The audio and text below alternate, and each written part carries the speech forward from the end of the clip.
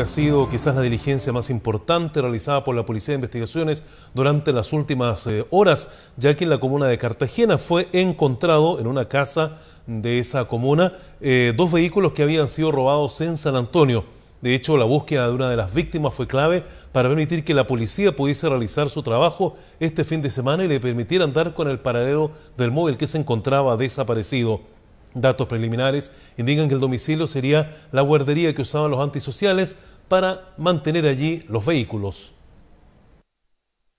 Estaba mirando televisión, voy al baño, pego la mirada, vuelvo y el auto ya estaba.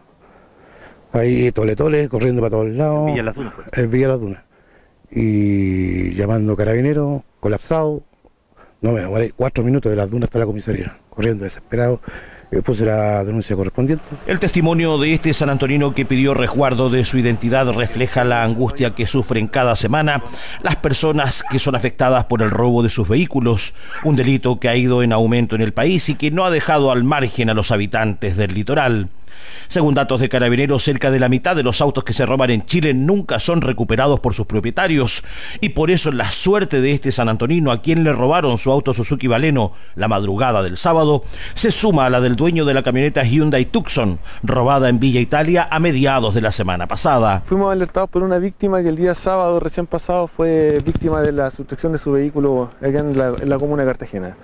Nos indicó un domicilio, nosotros llegamos al lugar, verificamos la información, efectivamente en el interior se encontraba el vehículo que se le sustrajo a la víctima y un segundo vehículo que también mantenía en cargo policial por el delito de robo, ambos. Para dar con el paradero de esta casa usada como guardería, que en jerga policial define domicilios para guardar especies robadas, fue clave la búsqueda que realizó la propia víctima, que recorrió distintos predios del Fundo de Yoyeo y Bellavista, hasta que por casualidad pasó por el caserío a un costado del colegio Lions School de Cartagena, donde bajo una carpa reconoció las ruedas de su automóvil. Por un primo, vinimos a dar por un estado de salubridad, pero creo que no es de salubridad esto, es de municipal esto.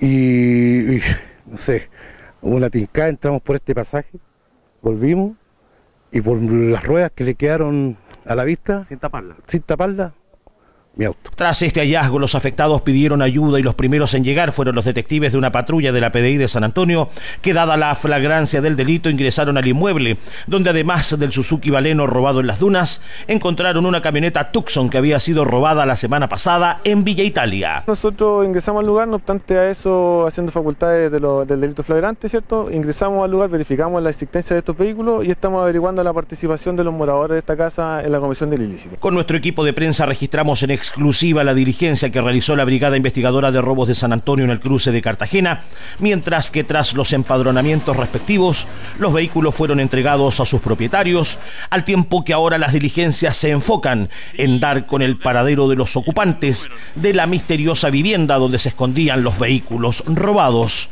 La PDI ya va tras los pasos de los cobardes rateros.